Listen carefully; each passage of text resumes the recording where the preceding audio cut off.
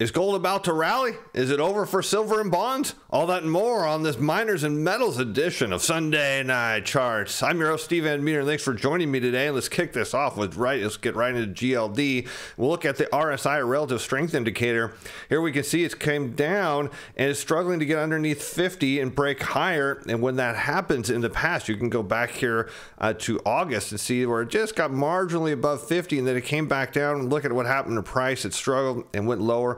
So from a relative strength position, doesn't look like we've got a gold rally at hand. Let's take a look at the MACD, which is your moving average crossover. And here you see a shorter term moving average on the black line crossed down through the slightly longer trending moving average in red. And well, what does that tell us? That yes, this is a bearish divergence here. Now you can notice that, and you can barely see it, the black line's trying to flatten out and perhaps set the stage for early cross. But if it breaks lower, well, then you've got the RSI and the MACD saying lower gold. But how about Momentum Timer Pro? Yeah, it's got 7 days of sell signals on GLD. So 3 together saying, yeah, this isn't the opportunity if you're looking to jump in. But maybe the volume profile will tell us something different. But let's take first look at the major moving averages. We see only a bearish picture on the 21-day.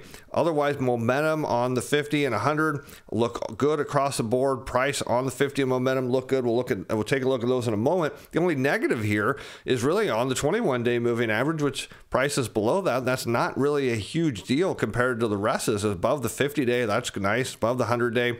And it's key on these longer term momentums. It's higher than it was where it was 3 and 6 months ago. That is excellent. Let's take a look and see if perhaps the volume has a different picture for gold. And what you can see here is, instead of using the ETF, we'll actually use the futures for gold futures. And you'll notice that 1786, this is a 6-month volume profile. And look at these candles. You see price came down and it's held these. And so that is very good. Just because the moving averages are so tightly wound together here, we don't get a clear picture, but the volume is telling us there's something going on.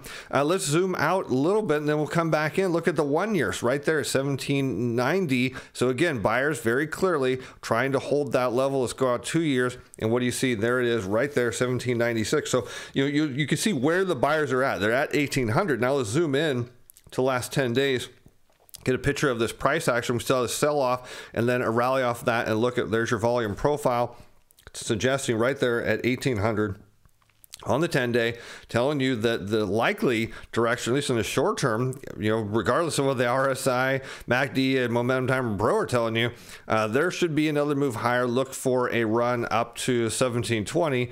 But if you're bullish on gold, guess what's been rejected every time, right? Everything above, as I say, I meant 1820. Everything above that gets rejected. All right, let's keep going on to gold miners, GDX. Similar story here.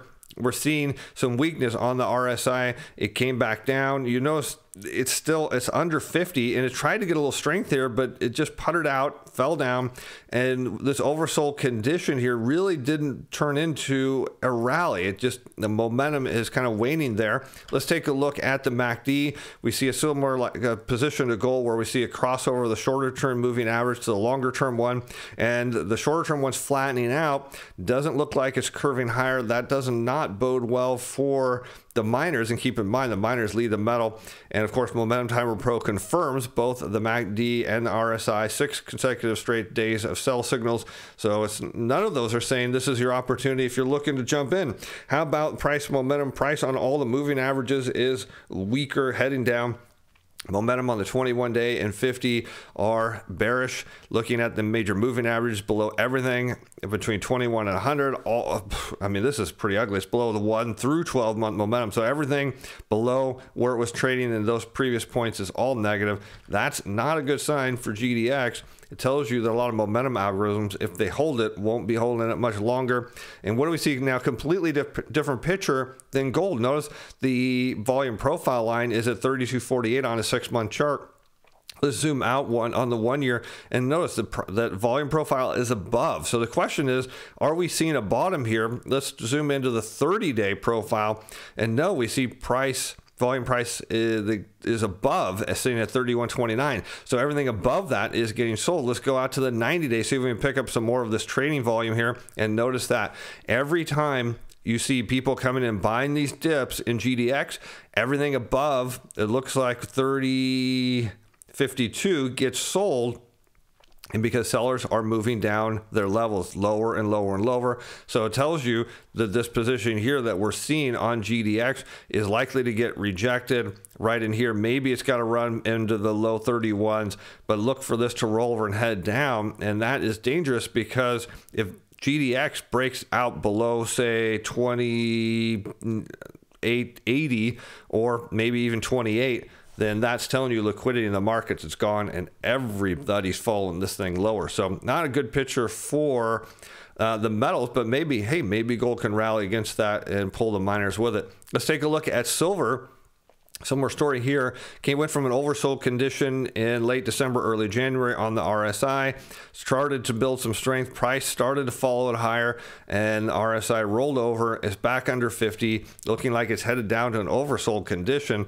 And let's see what the MACD. Ooh, much uglier position here. See the crossover, just like with GLD and GDX, but now the short-term moving average isn't flattening out, it's heading lower. So that is your bearish divergence, telling you price very likely to head lower on silver. And Momentum Timer Pro, 5 consecutive days of sell signals on its daily signal. Remember, if you're not signed up for this, it's still free, and those who are on the list when it goes paid, well, you're going to get a one-time pretty spectacular discount. I don't know when that day will come, but someday it will. All right, let's go on to the moving averages before we look at the chart, and nothing but red here. Now, normally when we see red on this, it tells us we're perhaps near a bottom. I don't know that we're there yet. Let's take a look at the charts and see if there's any optimism on silver. Let's go to the silver futures, and we're on the 2-year chart, and you can see this is just a massive topping pattern. Looking at the 2-year chart, everything at 24.17 and above gets rejected. You can see price comes up, a series of lower highs, and so that's not pretty. This thing breaks below, say, 20, what's my line at here, 21.86 or somewhere right about that.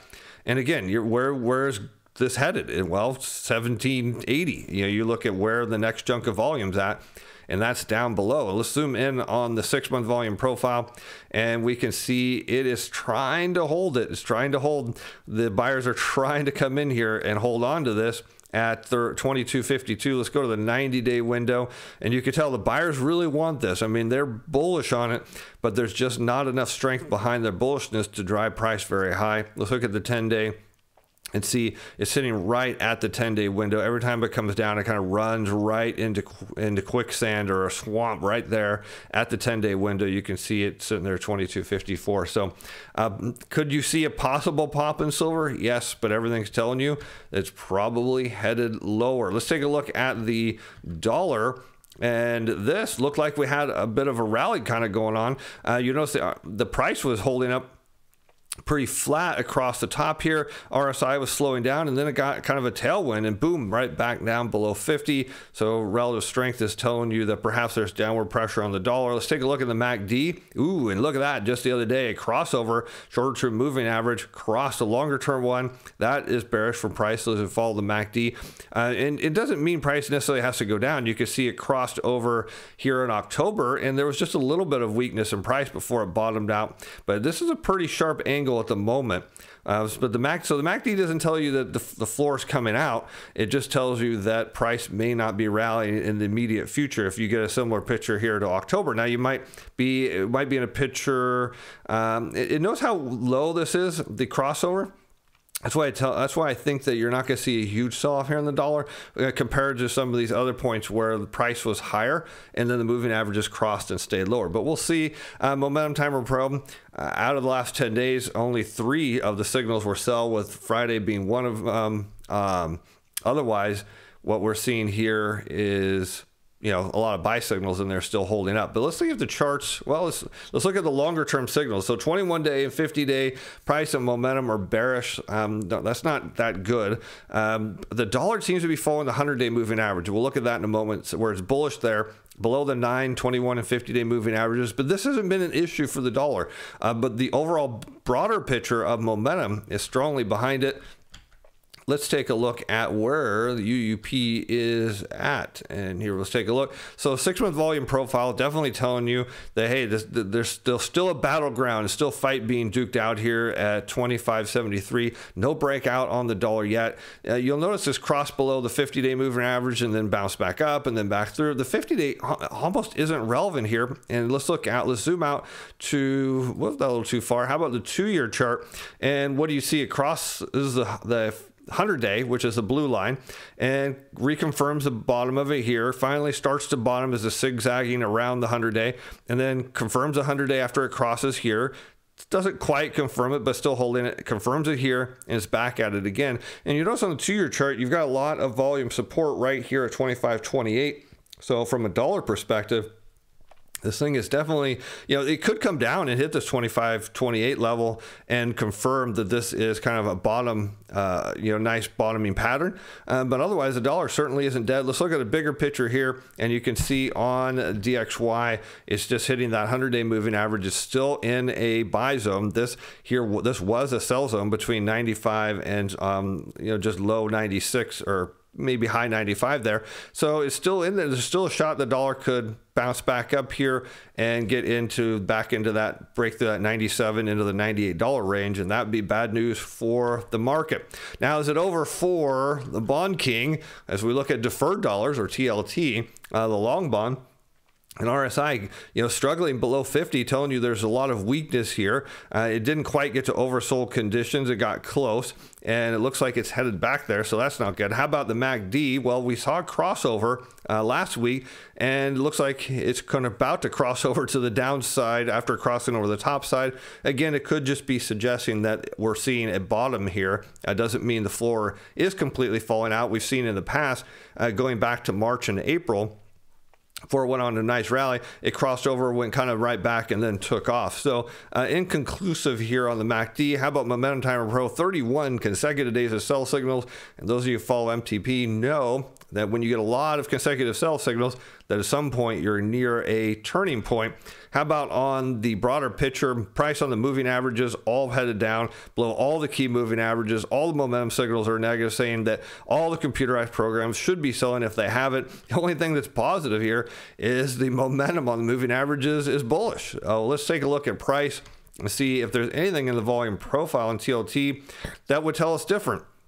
And the answer is not really. So you look at the 2-year chart, you see the big chalking of volumes way up here. Down here as you zoom in, and we'll see if we can do that a little bit without changing this chart too much.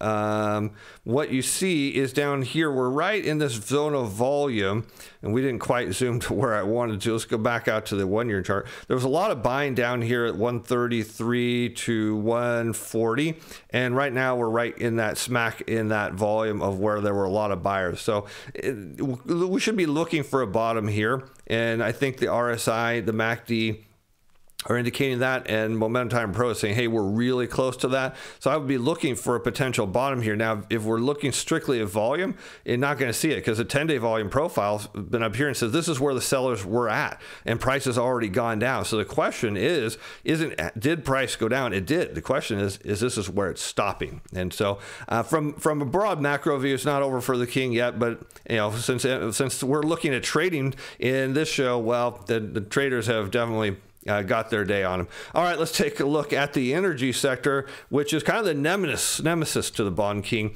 Of course, we know the energy and bonds don't trade perfectly inverse, but when energy is up, bonds tend to be down.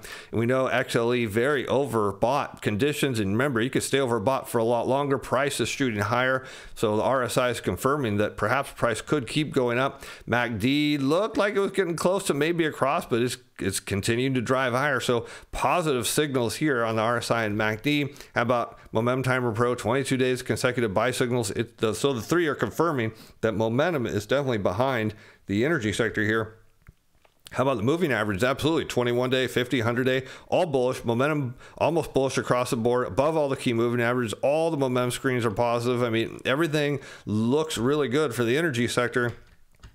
So let's take a look at XLE and see if there's anything we can tell. And the answer is we have to go to the 5-year chart and see where the volume profile is. And this is the last point you see where the volume kind of tapers off here and then gets real thin and then kind of builds back up. Usually you see kind of inflection points right at those little shorter gaps and where it kind of holds up. So if you're looking for a reversal in the energy sector and perhaps one in the bond market, we could see it here as this thing's gone vertical and price off the charts for sure on crude.